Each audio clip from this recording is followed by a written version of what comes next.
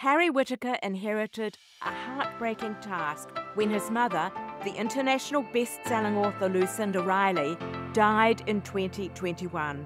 Millions of readers around the world were eagerly awaiting the last book in her acclaimed Seven Sisters series, and Harry accepted the challenge of being the one to finish it. Welcome to The Joys of Binge Reading, the show for anyone who ever got to the end of a great book and wanted to read the next instalment. We interview successful series authors and recommend the best in mystery, suspense, historical and romance series, so you'll never be without a book you can't put down. You'll find this episode's show notes, a free ebook and lots more information at thejoysofbingereading.com. And now, here's our show. Hi there, I'm your host Jenny Wheeler, and on Binge Reading today we have a special treat. Harry talks about how he tackled Atlas, the Pa Salt story, as a labour of love for his cherished mother, and how he's now moving on to finding his author voice with books that are very much his own. We've got a book sweeps drawer, literary, historical and book club fiction, which includes Sadie's Vow, #1 in my Home at Last trilogy. If you haven't read Sadie's Vow, you can enter to win it on book sweeps today, plus 25 plus extra books. Exciting literary, historical and book club fiction from a great collection of authors, as well as a brand new e-reader. Details for where to enter this draw are on the show notes for this episode on the Joys of Binge Reading website. And remember, if you enjoy the show, leave us a review so others will find us too. Word of mouth is still the best way for others to discover the show and great books they will love to read. But now, here's Harry. Hello there, Harry, and welcome to the show. It's great to have you with us. Hi, Jenny. Thanks so much for having me. I'm so excited to be talking to you in New Zealand from the UK. We've somehow made it work. Yes, after a little hiccup this morning, that's right. We're talking about Book 8 of the Seven Sisters, Atlas, the story of Pa Salt. For the one or two people left in the world who don't know that, you inherited one of the most difficult tasks in the world with this job, to complete an internationally beloved series while also dealing with the personal loss of the author of it all. What force do you think carried you through all of it?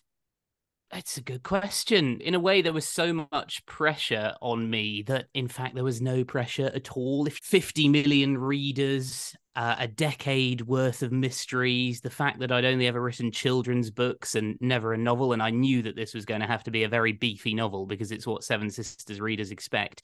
The pressure was so ridiculous. You combine everything I've just said with a really tight deadline. I had 1 year to do this, and there could be no ifs or buts about that. I didn't think about it, because if you thought about it for more than 10 seconds, you'd want to curl up into a ball and cry and never write another word.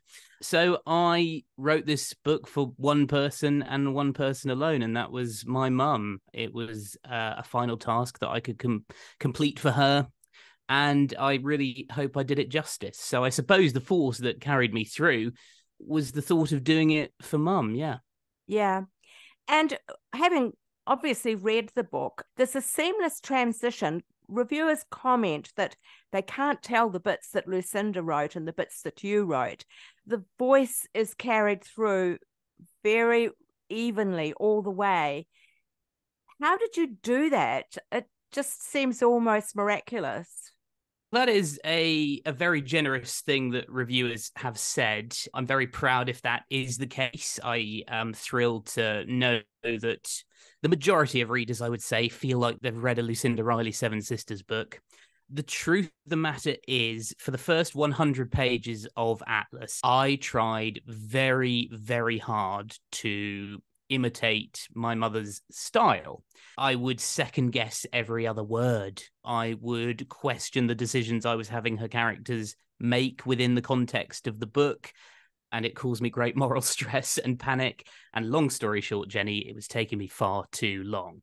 So I got to 100 pages and I thought, I'm not going to worry about that anymore. I'm just going to write Atlas. The story, because I was already 100 pages in, had got its own voice. And I think that voice was the voice of the Seven Sisters or the voice of Lucinda Riley. So it wouldn't have made sense to write it in any other way. And it just became an unconscious thing. And I'm really thrilled that people have thought that the transition was seamless. I'm very proud of that. Yeah. Yeah, that's wonderful. Lucinda has got a wonderful video on your website talking about when she first conceived of this idea. And in that video, she relates how it was New Year's Eve, I think 2013, if I recall correctly. And she says that she called the children out and pointed up at the stars. Do you remember the scene at all? Do you remember that occurring, and if it had any impact on you at the time? I remember it very vividly, and a lot of people like to ask me about this story. And it is as charming as it has been recorded, I think, on the website. Although I would alter one detail. So say it was New Year's Eve 2013, and I think Mum said she went out to sit on the bench in our garden to look at the sky and find a bit of peace because the house was rather chaotic. Jenny, I'll be honest, I think she went out for a cheeky cigarette. But nonetheless, she found herself looking up at the sky. And where I grew up in the UK, a county called Norfolk, we're famous for having very big skies, very low light pollution, very flat land. And so the skies are always twinkling at night. And she had inspiration in that moment, whether you want to call it divine or creative or passionate. She knew she wanted to write about the mythology of the Seven Sisters stars. She'd always been interested in astrology. And just like you will have read, she came into the house immediately, summoned everyone from their various bedrooms and the kitchen and wherever they were in the house. I remember my youngest brother and sister were quite small at the time. I think they probably would have been below the age of 10. So they weren't thrilled that they'd been pulled away from whatever it was, their Xbox or their book. And she sat us all down in the sitting room around the fire and said, I've just had this idea. I want to write about the Seven Sisters. I want to make them contemporary women. And the little ones obviously were not very interested. And my stepfather, who had recently become her agent, I remember him looking very worried because a 7-book series is very difficult to sell to anyone. And at that time, she wasn't like a global megastar like she is now. She did well, but, you know, there was no guarantee that any of her publishers would say, yes, of course we're going to sign up 7 books. But I just remember seeing how excited she was in that moment. And that is what has always stuck with me. And I thought, oh, yeah, this will work. And this is going to be huge. Because when Mum was passionate about something, she made things happen. I do remember it very clearly. And thank goodness she had that idea, because it's brought so much meaning and pleasure to people around the world. That's fantastic. And it anticipates the obvious next question I was going to ask you, was when you realised what a major success this book series was. But it sounds like right from the beginning you did grasp its significance. I knew it would be big. I don't think anyone could have predicted it would be this big. Certainly not Mum herself. The thing is with the Seven Sisters, my experience of it is that the growth has been gradual. It hasn't been an overnight sensation, as it were. You sometimes find that with books. I suppose the huge moment for the Seven Sisters where I really felt it growing exponentially was during the COVID pandemic in 2020, where we all had to stay at home and we couldn't travel.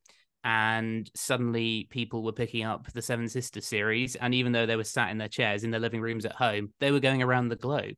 And one of the things that I think is so remarkable about the Seven Sisters is that you do feel as if you've visited these countries that Mum was writing about. You feel like you've got a connection. And that's probably because the research was so important for her. She would visit the country she was going to write about, immerse herself in the culture, meet the local people, hear the local stories. And it was through that research that she was so accurately able to transfer a sense of place to the page. So I think, 2020, ironically, that terrible time, was probably the moment where we all knew that the Seven Sisters was going viral, I think is probably the term you'd use these days. Because it's obviously the classic armchair travel series, isn't it, when you think about it? Oh, yeah, absolutely. And we were all sat in armchairs in our living rooms, not allowed to leave in 2020. So it makes sense that it exploded at that time. When did you first read any of the Seven Sisters books yourself? So I had a very close relationship with my mum. It's maybe a little cliche to say, but we were best friends. We had very similar brains. And we really understood each other. And so one of the great joys for us both, I think, was whenever mum was writing something, she'd give me the pages that she'd written over the last few days.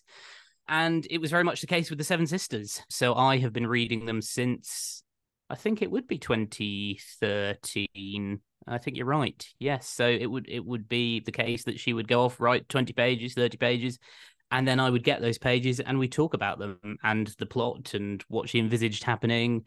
And they were some of the most special conversations I ever had with her.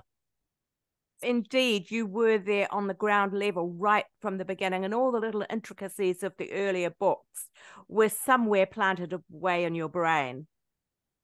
Yes, probably the thing that was most helpful in terms of me being ready to write Atlas was the rights for the Seven Sisters for the screen have bounced around so many production companies and producers and yada, yada, yada. And the company that owned them in 2020 and no longer owns them, they had employed me to work on the books to get them ready to transition to the screen. And as part of that work, I reread every single Seven Sisters book and made copious notes on all of them for potential screenwriters and producers. I was in a really good place to begin things in 2021. If I hadn't have been in that position, there's no doubt in my mind I wouldn't have been able to get Atlas out so quickly. I would have had to reread all the books. I would have had to make meticulous notes, worked out the questions that readers wanted answering. So, yes, that was very lucky, Jenny. Amidst all this, you also established a career as a BBC radio presenter, and you took part in a renowned improv group as well. You obviously inherited Lucinda's gift for the dramatic arts as well. Mum started out as an actor and became an author through necessity, actually. She got ill. She got it was a form of glandular fever, I believe, the Epstein-Barr virus, and it meant that she couldn't get out of bed for the best part of a year. And Mum being Mum, she just thought, oh, I'll pass the time, I'll write a book. And it was a handwritten manuscript. And she sent it off to an agent, and Mum being Mum got a 3-book deal immediately. So that was her story of her transition there. My father was also an actor turned novelist, Harry Whittaker, his name. Before that, my grandmother was an actor. My great uncle was the lighting designer at the Royal Opera House. My great aunt was a singer. So I think there's probably an element of genetics in it all. If you grow up and that's the world that you know, performing, creativity, that is almost definitely going to feature quite heavily in your future life, I imagine. Did you also have a dream to be a fiction writer? That is a great question. Throughout my entire existence, my mum would say to me, Harry, you have to be a writer. You're a writer, Harry. Harry, you're a writer. And I, being a sort of petulant child and teenager, went, no, I'm not going to do what you do. And that's how I ended up becoming a radio presenter, because I thought I'll go and do something that is in no way connected to my lineage, and then no one could accuse me of nepotism. And of course, Mum has had the last laugh there, because I have now become a fiction writer. And I love it. I really love it. I was very scared of novels before I wrote Atlas. I'd written 4 children's books with Mum beforehand, but they're very short.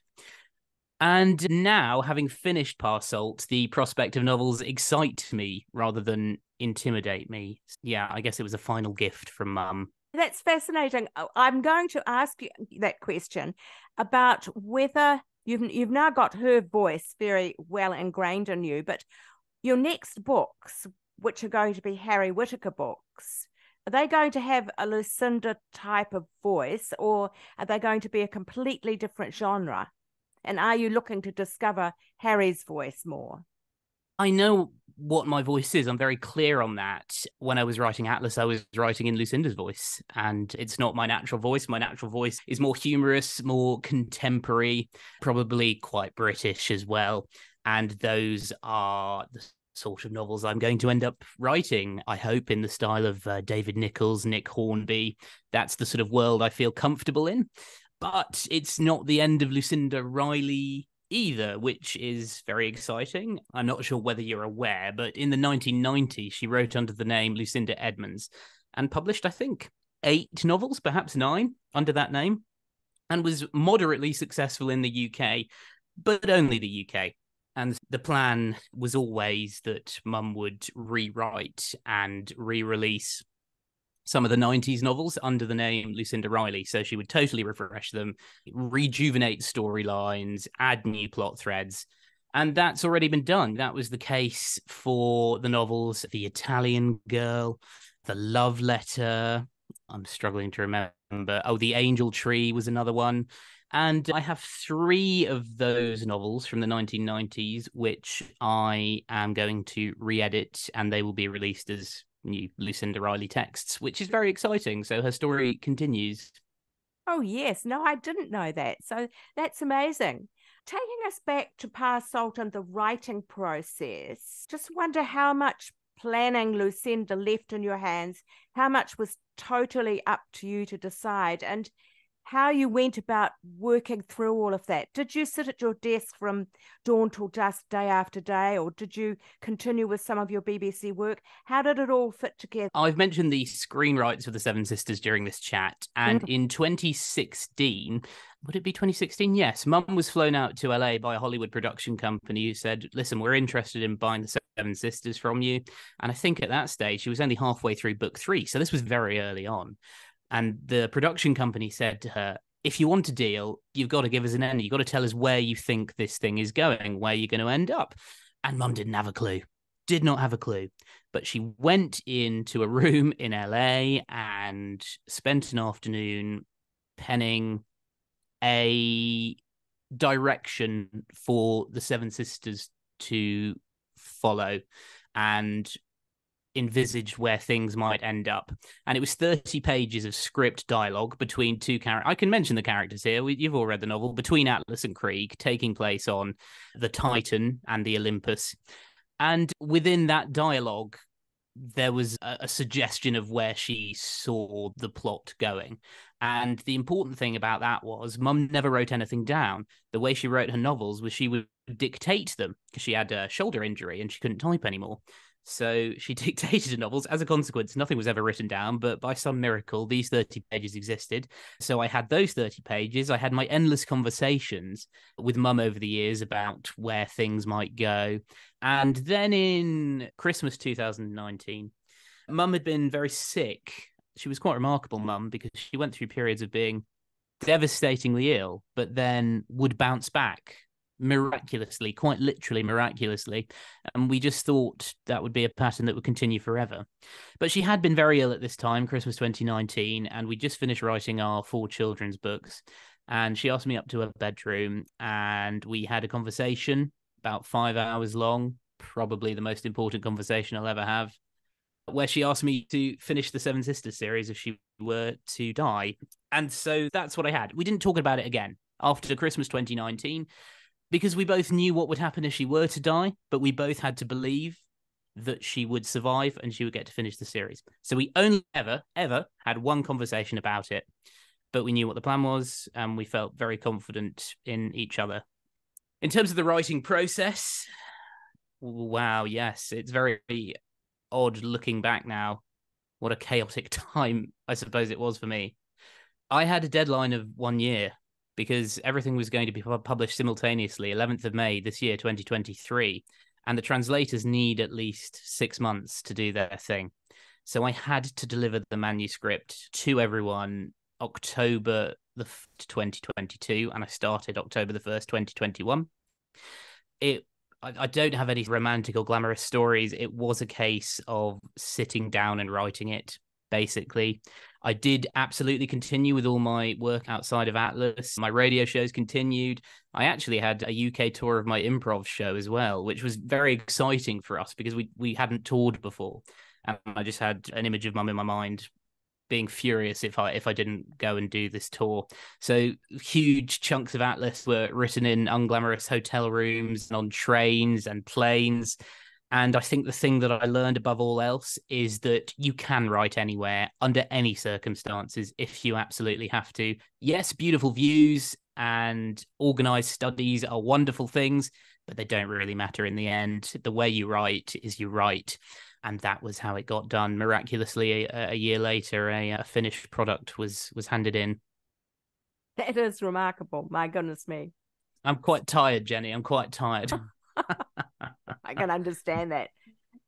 There does seem to me to still be a few threads of Pa Salt's life that might warrant further investigation. Is there any temptation to at least do any sort of sequel to 8? That's a very interesting question. The important thing to stress is that the Seven Sisters series is complete. It's done. It's Mum's World, and there will be no continuation of the Seven Sisters series from me. That would not be the right thing to do. People don't want a Harry Whittaker written Seven Sisters. I think it's fair to say I did deliberately leave a few knots untied that could be explored in the future, but I've got to say it would be a way down the line. The Seven Sister series needs to settle and to rest.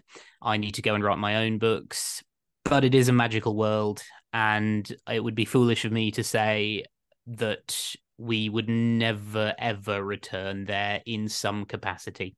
I can say that if we did revisit the universe, it would not be a continuation of the story. It would perhaps feature some characters from the Seven Sisters universe, but it would be its own thing. Obviously, at the end of we don't really know who Elle's brother is, where he's gone. We don't know what happens to Maya's son and what his life has entailed. So yes, there are certain things that do suggest themselves, but there'll be absolutely no new novels from that universe for at least 5 years. And what has happened to the film idea? Is that still live?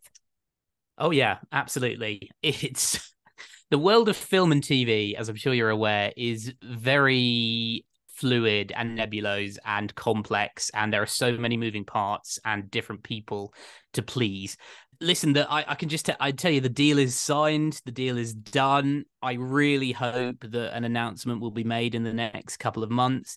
I was very hopeful that an announcement would be made in May to coincide with the release of Atlas, but then there were some circumstances that were outside of our control and outside of the production house's control that meant we had to wait a few months before certain documents could be signed. But it's all done, it's happening, and I wish I could say more, because honestly, I've been working on it for so long, Jenny, that it's becoming very frustrating that I can't talk about anything. But no one will be unhappy when they find out who is making the Seven Sisters. I'm confident everyone around the world will be pleased when they find out who's doing it. Yeah. And when you say you've been working on it for so long, have you actually developed the first scripts? I am not the screenwriter.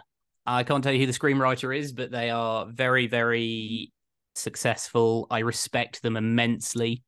One of the most pleasing things for me in terms of who the screenwriter is, because personally, and I would say this, I'm biased, personally, I think the screenwriter is the most important person on the project. I'm very pleased to say that Mum actually knew of her work, one of her big projects in the UK. She was a huge fan of that project. It gives me immense pleasure to know that Mum would have approved of this person that's going to be responsible for translating the Seven Sisters to the screen. In terms of whether a pilot has been written, I couldn't possibly say. Fantastic. Now, Lucinda wrote many books apart from the Seven Sisters. Of course, her name will now always be linked with the series, but I wondered if you had any favourites amongst the ones that aren't quite so well known. Oh, what a great question. Yes. I think my favourite Lucinda book that's not Seven Sisters has got to be The Girl on the Cliff, which is the second novel she wrote when she re-emerged as Lucinda Riley in 2010. It's her most spiritual book. Lots of it is set in Ireland, her home country, the place she loved more than anywhere else. And therefore, it gives me immense amounts of pleasure to read. It's not her most popular of titles, and it's not because it's not regarded as one of her best. It's quite simply due to the fact that she changed publisher during the publication of The Girl on the Cliff, and there was some, I think, mildly bad blood which meant that the publisher that owned The Girl on the Cliff probably didn't put as much behind it as they should have. So it's always my recommendation that people read The Girl on the Cliff, because it's a forgotten and truly hidden gem of her work. I love it. Turning from the specific books to your wider career, tell us about your show on the BBC for those of us who haven't had a chance to listen to it. What does it consist of? It's general entertainment, silly stories from the week, games, callers. We do a segment called When Harry Met Sally, which is literally where I meet a lady called Sally on the radio. I don't know anything about her. I don't know what she does, where she lives, and we just have a chat. So stupid stuff like that, Jenny. It's a fun way to spend time. Look, that's lovely. I wondered if being good at improv helped with writing dialogue in fiction. Absolutely. I'm not sure about dialogue, but one thing I am certain in my mind that my improv career helped with is narrative. We're probably best known in the UK for doing an improvised episode of a television program we have here called Doctor Who. So we will literally make up an episode of Doctor Who on the spot based on audience suggestions. And the way that we structure those episodes, the beats, the denouements, the threads that we have to weave on the spot, absolutely, there's no doubt in my mind that contributed to me being able to successfully, I hope I say that, mildly successfully plot Atlas. Yeah, I think it was important. It's lovely. Was there a moment in this whole process that you can think of where you put down the fingers off the typewriter or the laptop, some stage you took a great sigh and said to yourself, I've done it. I've actually done it. It could have been weeks after publication date, but was there one moment like that where it finally sunk in that you had actually done what you set out to do successfully? I wish there was a moment like that. I really do. And that's how I imagined it would be. I remember having conversations with friends saying, oh, I can't wait for the day when it's off my desk and I can breathe. In truth, what happened was I finished the first draft and wrote the epilogue and sent it off. And that was hugely anticlimactic because it was like, oh my gosh, I've finished, but I haven't really. And then 3 months of editing, and then it went to the publishers, and I thought maybe that would be the moment where I could breathe and go, oh, wonderful. What actually happened was that because Lucinda Riley has 40 publishers around the globe, which meant 40 editors, and I think there are nearly 50 translators, all of whom had worked on the Seven Sisters series for many years, it became, over the next few months, a sort of intravenous drip feed of continuity catches. Things like, oh, Harry, you might get an email from, I don't know, Croatia or Germany saying, oh, Harry, just remember Tiggy's a vegan and you've got her drinking tea with milk on page 204. So what would then happen is I would then have to go through the manuscript, find any moment where Tiggy was around food or drink, and make sure that I added a line saying with almond milk for Tiggy or vegan sausages or whatever. And it was things like characters' eye colours and surnames. And sometimes you would end up having a debate with the translators because they might have interpreted something in some way and I might have interpreted something in another way. And it was really that until as late as February this year. It was exhausting. That was definitely the worst part of writing Atlas, was the drip feed of editorial comments and suggestions. On the plus side, though, it means that like to think that despite the immense challenge of finishing this series, everything is pretty on point, and it was a huge international team effort in the end in terms of getting surnames and dates and eye colours right. I'm sure it's something Mum would be proud of. I didn't get a moment where I was like, oh, it's done, wonderful. Publication day came around. I honestly hadn't thought about publication day at all until about 3 days beforehand, and then I went into a wild panic because there was a strong possibility that people would hate Atlas. They might feel that I'd ruined Mum's legacy. And suddenly I was just hugely anxious about what it could entail. But thankfully, that doesn't seem to have been the case so far. So that was good. But you're still always on edge. I'm still touring Europe talking about Atlas whilst working on the new projects. So it just doesn't feel like it's done, particularly with the TV series bubbling as well. It's very much ongoing for me. So I don't feel like I have had a moment where I've been able to go, phenomenal. I think the closest I came to it probably was when it went to number 1 in the UK, just because I had said to my stepfather, who acts as the agent, I'll be really happy for Mum and I on that day if we can do that. And I can look at our names together in the paper in the number 1 spot and say, oh, I did that for you, Mum, and we did that together. And that was special. And that's probably the closest I came to breathing and celebrating anything. That's a lovely story. You will have the continuity for the TV series pretty well meshed out with all of that back and forth, won't you? Oh, yeah, absolutely. And the important thing is, I look forward to being able to tell everyone who the screenwriter is. I really trust her implicitly. And that is such a joy to be able to hand over such an enormous project when you're not writing it and just go, okay, you know what you're doing. And yeah, it's yours. Now, look, turning to Harry as reader, because we always like to ask our guests about their own reading tastes, and often they say to us that they like to read what they write. But of course, in your case, that's not necessarily the case at all. What do you personally like to read? And could you suggest a couple of contemporary books on sale at the moment that listeners might like to have a look at? Yeah, absolutely. I always try and read really widely, because I think that's the best thing you can do as an author.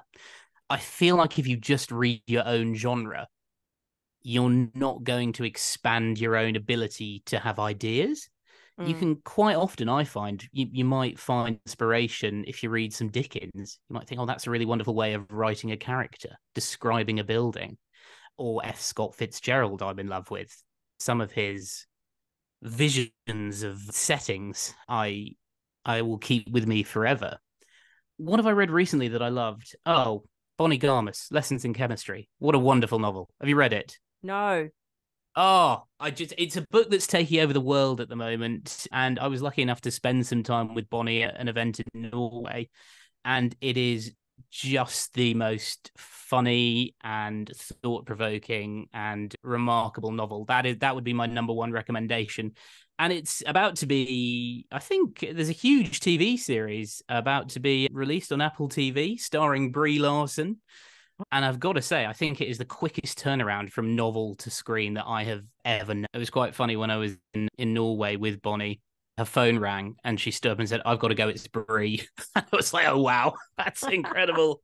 So, yes, Bonnie Garmus, Lessons in Chemistry would be my number 1 recommendation at the moment. I've just done a massive reread of Nick Hornby's back catalogue. High Fidelity is hard to beat. I just finished reading Slam, which is great, about a boy. Anything by David Nichols, I love. One Day in particular. But also, he wrote a fantastic book called The Understudy, which is probably one of his least read of the back catalogue.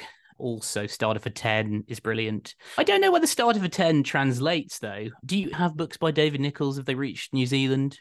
Yes, we do. I must admit, I don't think I've read any, though. Starter for 10 is about a UK game show called University Challenge, and a boy or a university student who has a dream to compete on the game show. And yes, I'll reveal the ending. He has an opportunity to cheat, and he accidentally exposes himself in front of the nation as a cheater.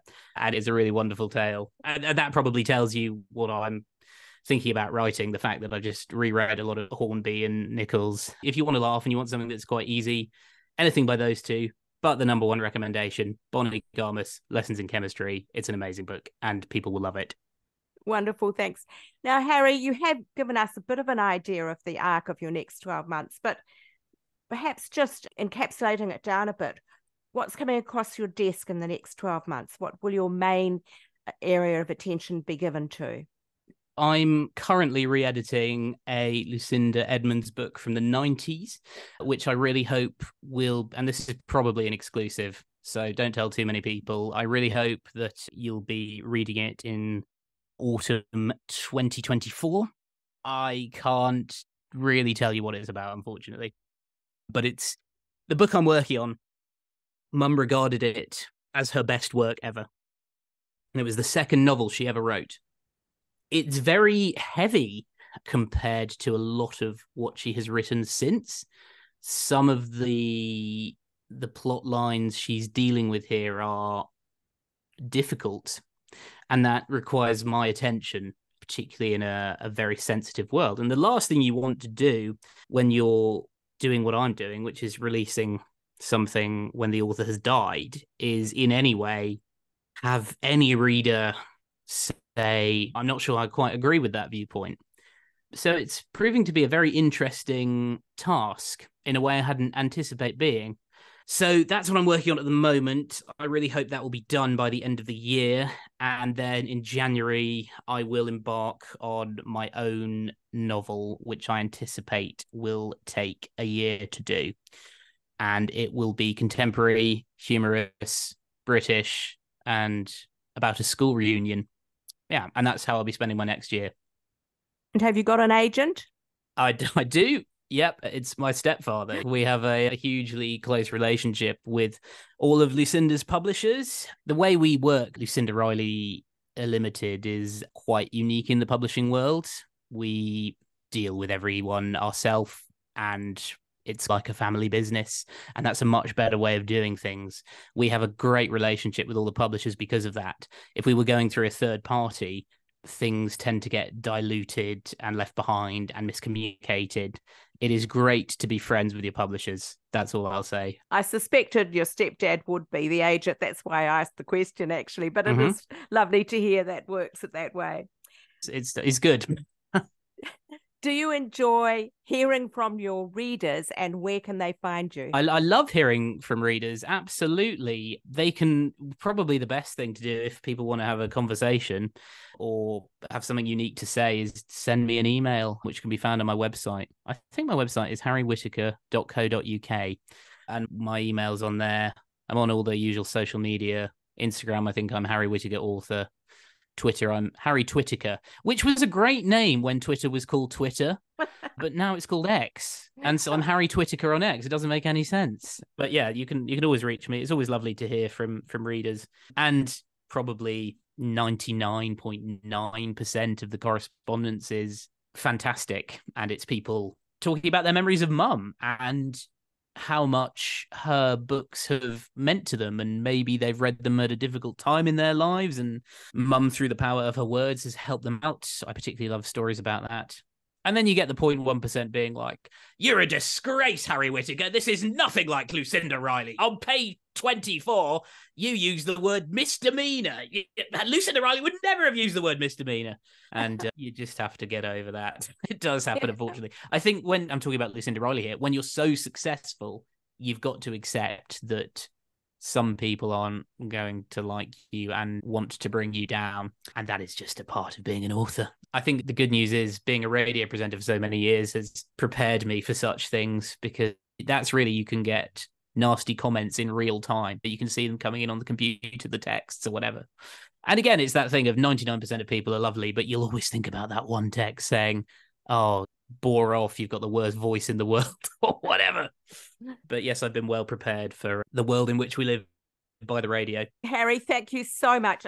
I think the achievement you've made is remarkable. The way that you've remained so upbeat through what has been a trial, really, a long trial, is amazing. So congratulations. Thank you, Jenny. It's been a real pleasure to talk with you. Next week on Binge Reading, popular Australian historical fiction author Christine Wells was last on Binge Reading in May 2020, talking about her World War II spy fiction. Now she returns with another sweeping historical novel of love, ambition, and what family really means. The Royal Windsor Secret delves into Edward, Prince of Wales's shrouded private life. There's always been a mystery about Cleo's birth, but could it be she's Edward VIII's secret love child? That's next week on Binge Reading. And just a final reminder, everyone, if you enjoy the show, please leave us a review so others will find us too. As I've said before, word of mouth is still the best form of recommendation. That's it for now. See you next time, and happy reading.